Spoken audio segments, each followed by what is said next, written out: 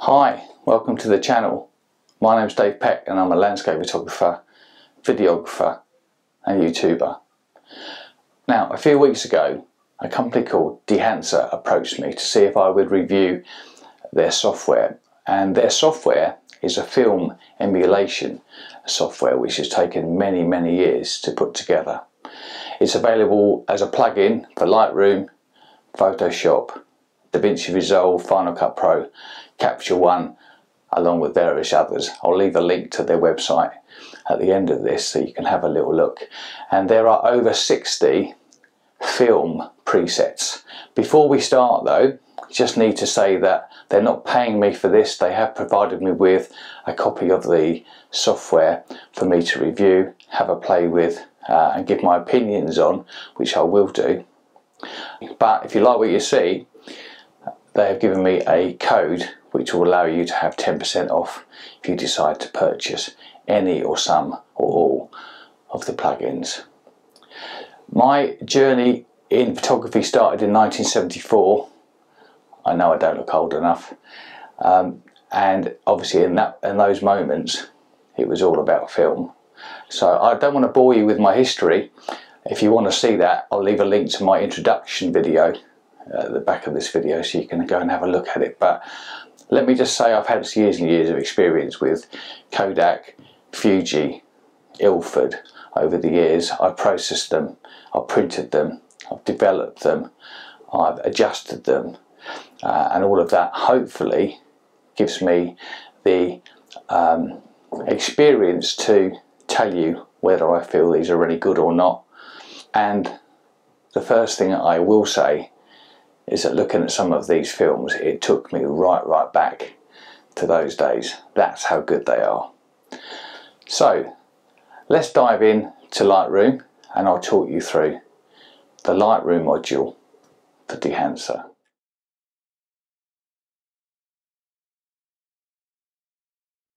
So here we are in Lightroom, and yesterday I went out knowing that I was going to do a review for Dehancer. I went out to a place called Dungeness in the south of England because they've got some very interesting architecture.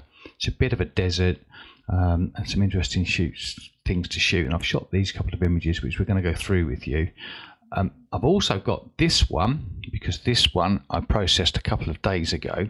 I just go to the develop module, and I wanted to show you this one because before you go into Dehancer, there are a few things that you need to know about Lightroom. So first of all, actually we'll go back to that in a second. So first of all, you need to get rid of all of the sharpening. Okay, now I've left this on, and you can see that even with the sharpening there, we've got some halos appearing around the edge because I didn't realize that actually Dehancer have their own sharpening algorithm that's already been baked into there. So let's go back to this image here. So the first thing that you need to do is to make sure that sharpening and noise reduction are turned off. They recommend that you switch your profile to Adobe Standard. Now all of these images have been shot on the Fuji GFX 50R, so it's a 50 megapixel Fuji camera, and I normally have the film simulation set to Velvia, which is quite punchy because I do enjoy playing with the film simulations in the Fuji cameras, but this is to a whole new degree. So the first thing to do is set it to standard. They recommend taking the exposure down by a stop.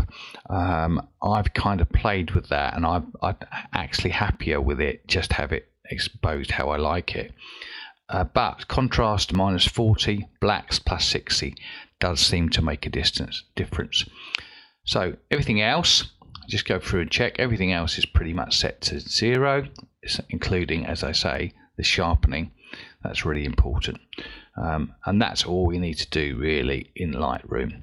So to enter the app, right click on the thumbnail, edit in Dehancer, exactly the same as you would in Photoshop. To get into Photoshop, edit, and then this is how long it takes. Now just for the record, I'm using an Apple M1 chip MacBook Pro, 16 gigabyte of RAM, and I'm using Ventura, which is the very latest.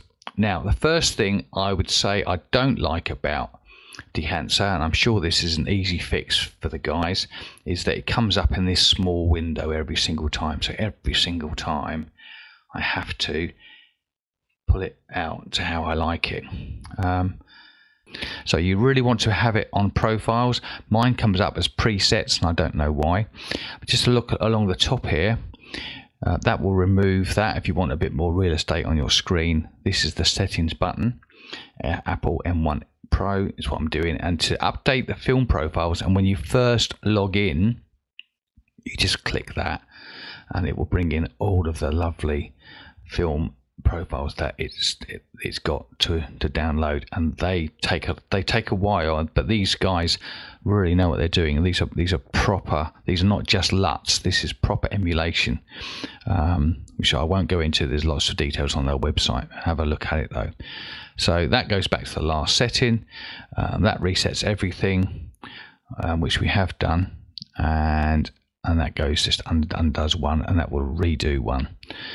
So profiles is what we need. Again, presets, it comes up with Dehancer team. I'd rather it came up with all presets. It doesn't matter when you leave the software with that set, it will still come back with Dehancer team. So again, these kind of defaults I think are the things that they need to work on. But if we look at profiles, tick that. Okay, so that will bring them all up, and now we have a choice. Look at the wonderful things we've got. So we've got color negative. I've processed thousands and thousands of, probably hundreds of thousands of rolls of color negative film in my life, and those are all of the lovely glorious recipes that they have. Some of these are very, very familiar. I used Superior before. Superior, I used to use Kodak Color Plus. I've used Ektar, Portra. Used to use that on 120 film. And 400. So all of these things look very, very familiar to me. Hopefully there's some of your favorites there too, and they are constantly adding into them. So I'll go through this in a second. We've got motion picture. So these Kodak Vision, I don't know as much about videography. My history is in film, but I understand that these lots of films are filmed with these lovely emulations, and I've just done a vlog which I've completely graded using these Kodak Vision, and again I'll leave that at the end if you'd like to go and have a look at it. Wonderful things. We've also got color positive, which I used to know as reverse, also Kodak Ektachrome and Kodachrome. Now Kodachrome I used to use a lot as I was learning photography. They also did the Kodachrome 25 ASA, it was in those days, now ISO, and I can tell you that that looks exactly like a Kodachrome file. Looking through the transparency, we used to print that out on Cibachrome. Ektachrome was always slightly greener. Look at that, and they've got it, they've captured it bang on. That is so familiar. It's like going back in time for me. We've also got black and white. Now, there's the big one missing for me here, and Dehancer, if you get to watch this, FP4, Ilford FP4 was the film of choice for photographers back in the day. It was 125 ASA. It gave the finest resolution and the best detail. It was a beautiful, beautiful film. HP5 was equally as good, but I tended to go to that if I didn't have quite enough light, so I would go to that. And then XP2 came around much later, and you could push and pull that a lot, and I'll talk to you a little bit about that in a second. And then we have instant film, so it even emulates the look of Polaroid. Look, and Fujifilm Instax. And there's two different things there. I have no idea what they are, but they look very instant. That looks like an instant Polaroid picture to me. And then we've got these things. Now, if you're into film, I challenge you to go and find this stuff. I haven't heard of it until I looked at this emulation, but it looks really, really interesting. And none of this is too bad. You wouldn't actually, I mean, I guess that's a little bit light, but sometimes presets in Lightroom just look horrible. But any of these I would say, have their place. Really interesting. So those are called exotic, and then we've got cross processing, I guess that is. Fujichrome processing something different, and even that looks lovely. So if we go back to color negative, which is what I'm going to work in today. Now the next thing down here, you can just click on it, and what I really love about this is the fact that you can see what it's going to look like. So you can literally just go along and browse the one you like. So I'm going to choose color negative, and I'm going to go with let's have a look, maybe something like Fuji Superior 200. Used plenty of that over the years, and it does look a little bit like that. So this is my film stock that I've chosen, and now you'll see underneath there's a push-pull EV button or EV slider, and what they have done at Dehancer, they have profiled the correct exposure, and this has taken spectrographs or spectrophotometers, I think they're called, and lots of analysis of various film stocks. That's the correct exposure. And then we've got a push of -2 and a pull of -2. Now push-pull, if you don't know what it means, we used to, it'd be easy to show you in this actually.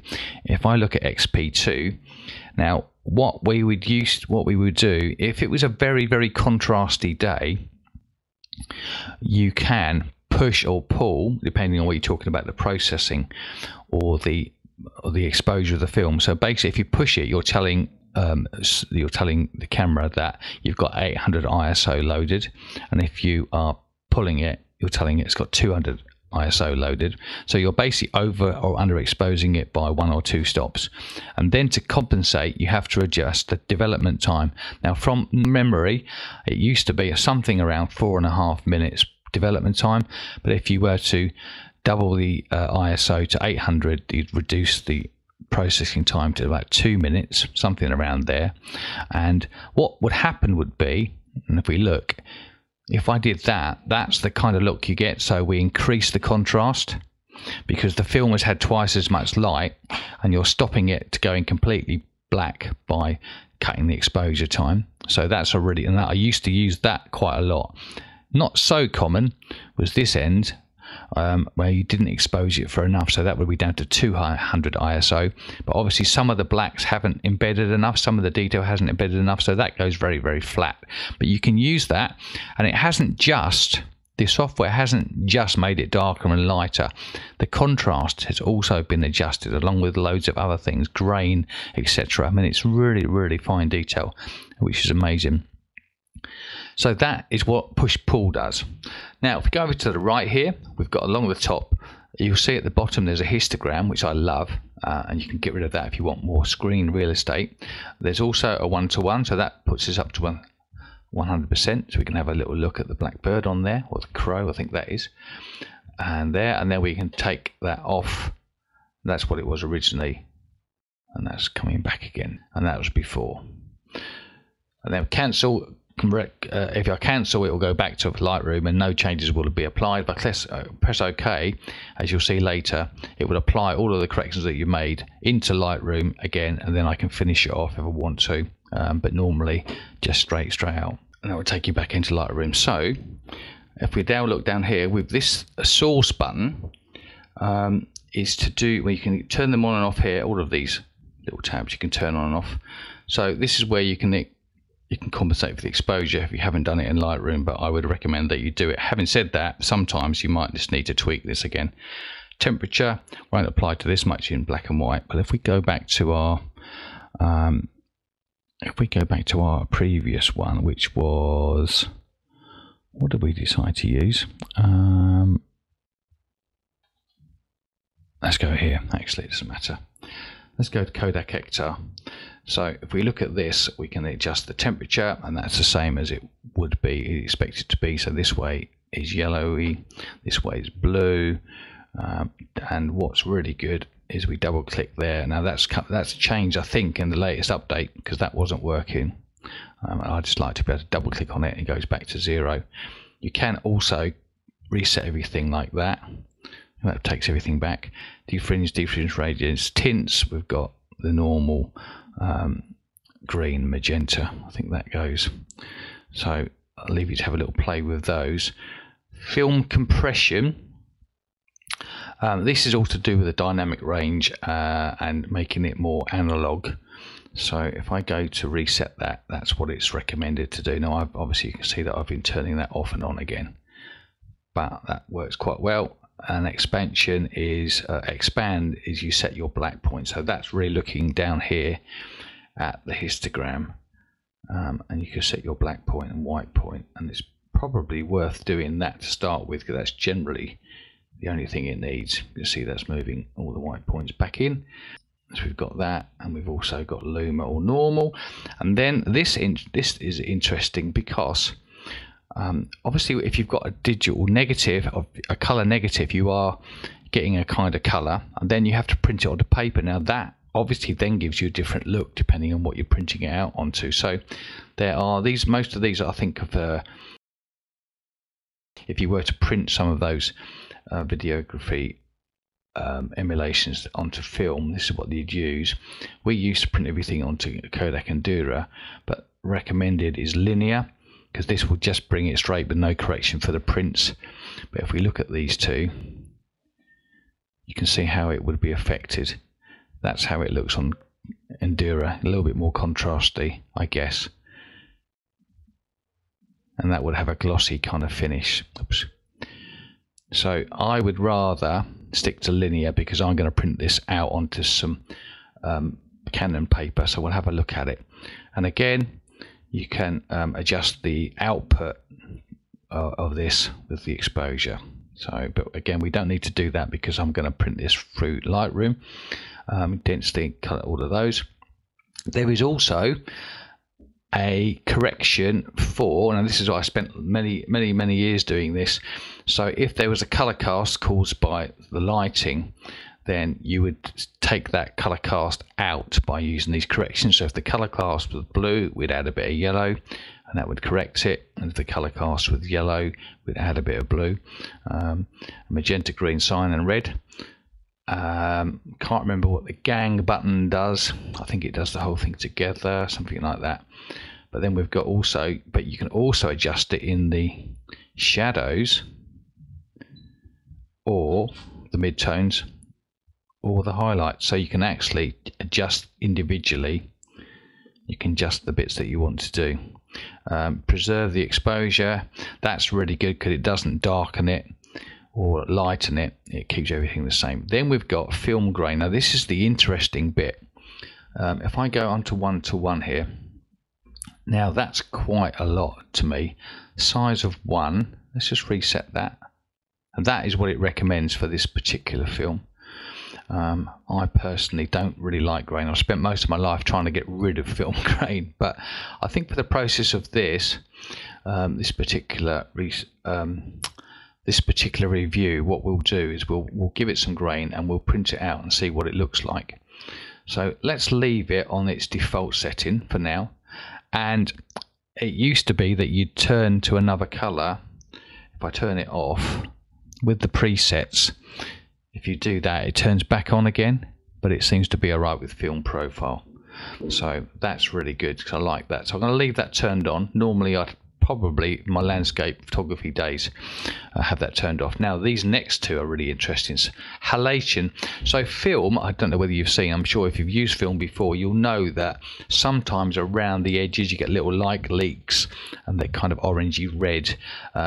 If there's any highlights, that's how it kind of affects the film. I've also used to get that with fogging.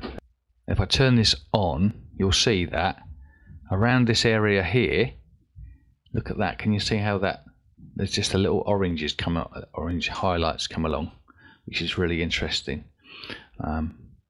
Just where, and this is where the light is just kicking off these slats.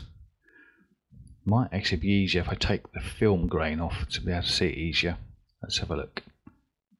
Yeah, you can see it a bit easier like that. Look, you see how that comes out. I love that. I think that's brilliant. And you can obviously increase that if you want to. So the global diffusion makes it worse or better depending on your view. It certainly gives you that film effect because we used to get that a lot. And then the other thing that we have, and for this I'm going to show you the lighthouse, which is not 100% sharp. It's slightly out of focus with my depth of field, but it works really well. So that's normal. And if I turn the bloom on, can you see how that just softens the highlights?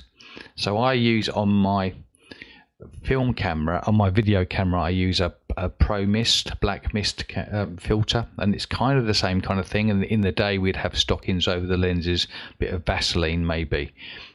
This is a lot better because Vaseline stockings would diffuse the whole thing, and bloom just does the highlights. It just gives it that kind of soft glow, which is lovely. So that's a really nice. There's also a mask mode I have just read about. Now that shows you where it's being applied. Look, you just basically see it. Can I amplify it? It should. There we go. That's where it's being applied on that particular part of the image. That's really nice. That shows you how the mask is being applied, which I love. So let's just default that back to the default, and then vignette, which they recommend that you start with, because obviously that's going to affect it all. But that's the case. I don't know why it's right at the bottom. The vignette actually I really like. I think it works really well, but you can see that it globally affects it, the whole bit of the image. So you definitely would want to be playing with that before you start any other correction, and then go back up to the top to look at the exposure compensation. So I'm going to turn that off. So I'm going to turn that off. So what I'm going to do is I'm going to put the bloom on, I'm going to put the halation on, I'm going to add some film grain back in, and that is my finished print, my finished file. I'm now going to press OK. I'm going to send it back into Lightroom, and then what we're going to do is we're going to print that out on the print module. Okay, so that's all set up in Lightroom, ready to print. Check my settings, resolution 350. I put sharpening on. I'm gonna put it onto low, actually, see what difference that makes. And we're printing on some Canon Pro Luster. So here we go. Let's see what it looks like. So while we wait for that to print out, let me share with you on the screen my plus points and minus points for Dehancer as a plugin for Lightroom.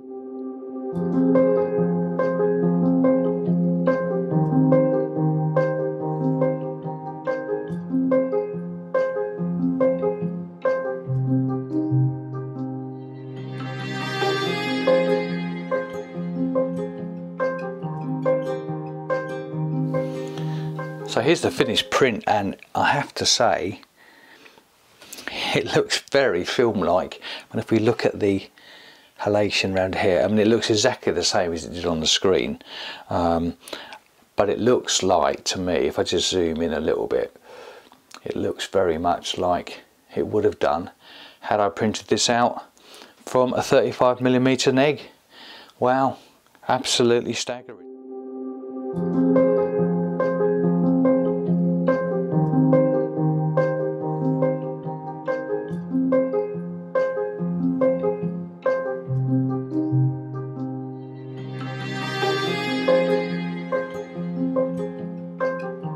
So that looked really nice. Let's have a quick go at this one. I can show you how quickly we can do things. So remember, Adobe standard exposure, I'm going to leave on 0, -40 contrast, +60 on the blacks. Everything else set to 0 in Lightroom. Sharpening especially. Everything's looking good there. So the next thing I'm going to do is right click on the thumbnail. I'm going to edit it in Dehancer. And let's see how quickly we can do this. I'm going to convert this to black and white. I think it suits black and white really well. Again, Dehancer doesn't go back to how I had it, which is kind of annoying. So let's put that back. We need to go to the profiles. I'm going to go to black and white, and I would probably use, I quite like a contrasty kind of look. That's not too bad. One slightly greener, one slightly more magenta. let's go with the greener one. So this is HP5 400. I could actually push this a little bit to make it a bit more contrasty, which I quite like that look. So the first thing I'm going to do is look at my black point. I want to make it a little darker. I'm going to do the black point and white points first, and then I'm going to experiment with the exposure. And that, look at how fine that is. I think if there was another criticism, which I don't think I've written down, it would be maybe these buttons are very, very sensitive. If there's any way to give them a little bit more latitude, that would be really cool. Just to make it easier to work with. That's not too bad at all. Okay, and that is pretty much it. I'm not going to print onto Endura, so let's make that linear. And as you can see, that's now gone a little bit brighter, so we might just come down a touch on the exposure. Histogram at the bottom is looking good. Don't need to do any of that. Color head's fine. Film grain, maybe. Let's have a look at it up close. I think not too much.